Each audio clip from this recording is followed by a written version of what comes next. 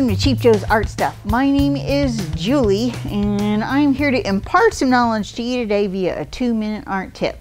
And today I kind of wanted to introduce you to some of the lesser known and underappreciated American Journey watercolors within our line. Some of them I've come to heavily rely on in the work that I've been doing lately, and I just think that they're so beautiful and so amazing that you absolutely have to see them. Today, the one that I wanted to show you is actually called Bluestone, one of the newer colors to the American Journey line. And I think it's kind of remarkable because it's not blue, it's not gray, and it's not teal. It's kind of like this amorphous in between.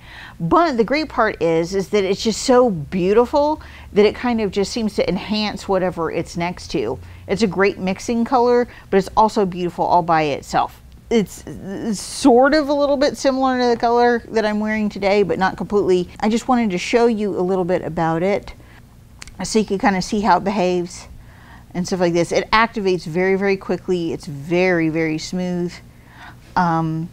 And we did a little bit of painting with it earlier in a couple of the demos that we were doing with our gold foil demo, and also our other one with our stubby brushes. We kind of featured this this color a little bit, but I wanted you to see how beautiful it is, like pretty much straight out of the tube.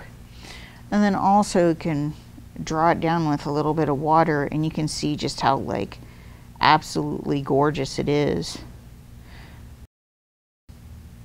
And you can see it activates quickly, it moves easily, and it's just beautiful. So check out some Bluestone. Maybe not as blue as what you would think, but it is absolutely gorgeous, and one of those colors to definitely have in your arsenal of fun things to play with your art stuff. So we hope that you will enjoy.